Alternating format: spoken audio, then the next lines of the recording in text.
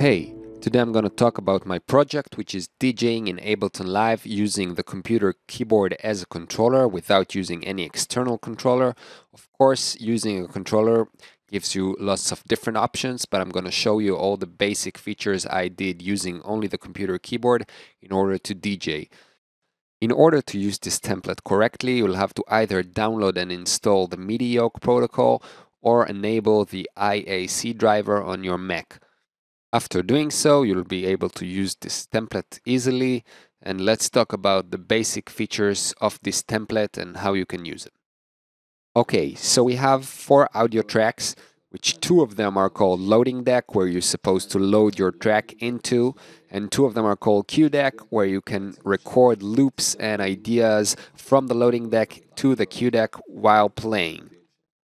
On each one of the tracks, and if you'll excuse me for a moment, I will use the mouse, you'll be able to see that on each one of the tracks there is an effect track I built, which gives you control over the gain, the different EQs, and more effects. I'm not going to use all of them because it's not really easy to use them using the computer keyboard, but in case you want to use the mouse, they're over there in case you need them.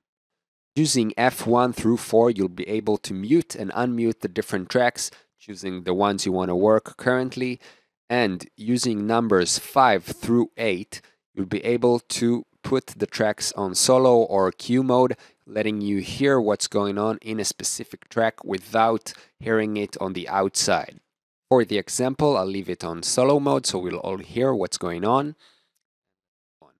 Let's start a clip, and in order to get to the clip area, I press Shift and tilde. Tilde is the sign which is next to the number 1 on the keyboard, and pressing it will take us to this specific clip.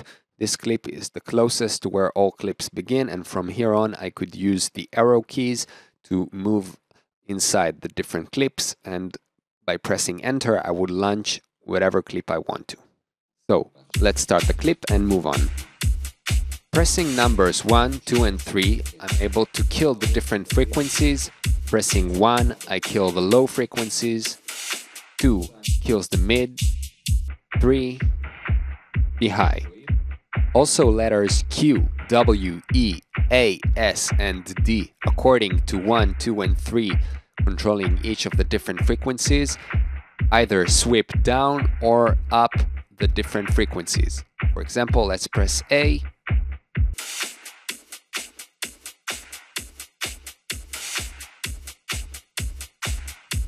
Let's press W.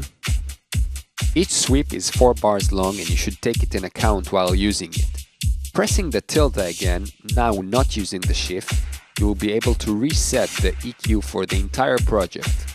So it means things around here and I want to change it, I press the tilde, then we're back to good. Same thing would have happened if we would go and manually change the EQ. 1 press of the tilde, and then if we look at the track one more time, it's being back to where it was. Okay, so let's talk about some other features we haven't discussed. Let's say I want to add a new song to my mix. I'll just choose the right deck, put it on solo or cue, so I'll hear what I'm doing and nobody else would, and then I'll launch the clip.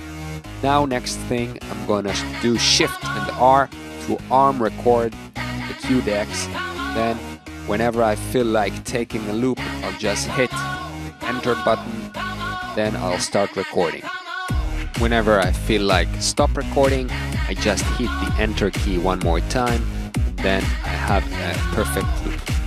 And if I'll leave the solo mode, we'll be able to hear that our song is still running in the back. I could always move to the different deck. Let's hear the cue deck for a moment. So let's change the clip so we'll have something more fun to work with, and whenever I feel like putting the new clip in, just unmute the track.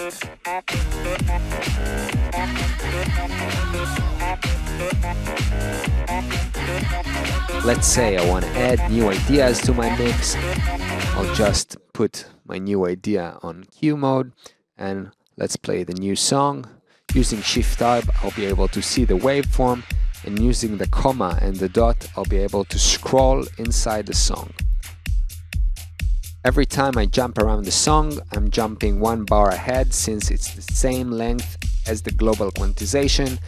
If I want to change the global quantization, I just hit Shift and letter Q, and I'll change the size of the global quantization.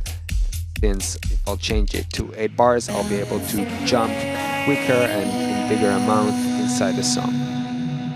If I want to start looping from a specific point, I'll just use the square brackets. Pressing the left one, I'll put the in marker, and pressing one more time on the right marker, I'll close a loop. The loop size again jumps in the size of the global quantization.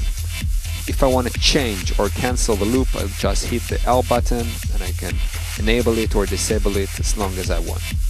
Let's get back to the project. That's what we're hearing currently, and I want to fade in loading deck number 2. In order to do so, I'll press Shift and the letter F, and it will fade in the song, and I'll unmute the song using F4, and then I'll press Shift and F, and you can see that the track is gradually opening.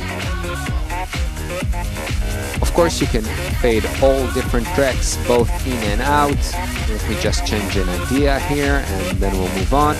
You can fade in all tracks using Shift A, S, D and F according to the different decks, and you can of course fade down using Shift Z, X, C and V to the different decks as well.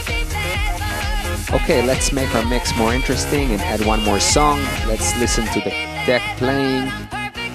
Let's hit the new song. Let's change the global quantization to a bigger size, and then I'll scroll inside the song again using the comma and the dot. And whenever I feel like I find something interesting, I'll just use the brackets to close new loops on the fly. The loop size is 8 bars long, again because of the global quantization size. Don't forget taking it back to a smaller amount again, so you'll be able to launch the clips easily and not waiting 8 bars. Again, I'll use Shift and A to fade it in, and don't forget pressing the F1 to unmute the track. And of course you can always kill different frequencies and do all sorts of sweeps. And I forgot to mention there is also a beat repeater which is mapped X through M on the keyboard, and you can press Z to stop the beat repeat. You can play along.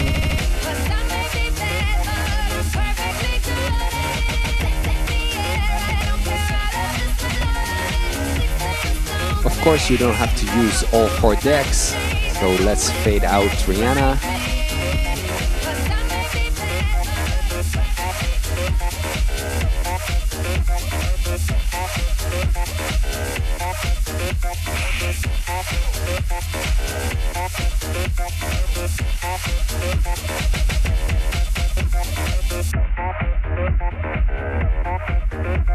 Okay, that's about it. As you can see, you can do almost everything using only the computer keyboard. If you want to get back again to the clip area, I'm using Shift and Tilde, but you don't have to use it. You can actually change under the preferences, select on launch. If you disable this option, you'll be able not using this and always stay on the clip area.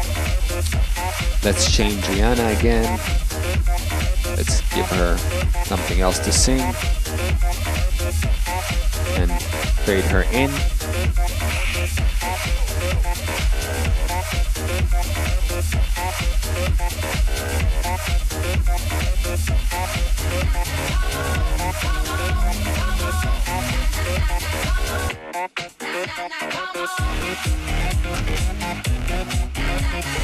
Okay, that's about it. All the functions and the mapping is included if you'll download it, and you can download it from my website www.amit-live.com, and hopefully you like it. Feel free to write me any comment or wish. Have fun.